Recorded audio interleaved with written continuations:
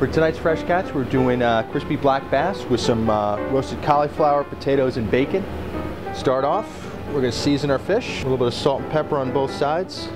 Put our fish in, skin side down. We're going to take a spatula and flatten out the fish so that way the skin crisps up nice and evenly. A little fresh thyme and some butter.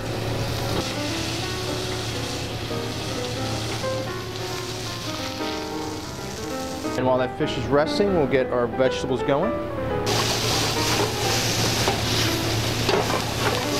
And we're just going to put this in our oven to finish off for about 5 minutes. Take this out of the oven. This looks delicious. We've got a nice potato, cauliflower, and bacon mixture. There you have tonight's Fresh Catch. Pan-seared black bass with some roasted cauliflower, Yukon Gold potatoes, and bacon.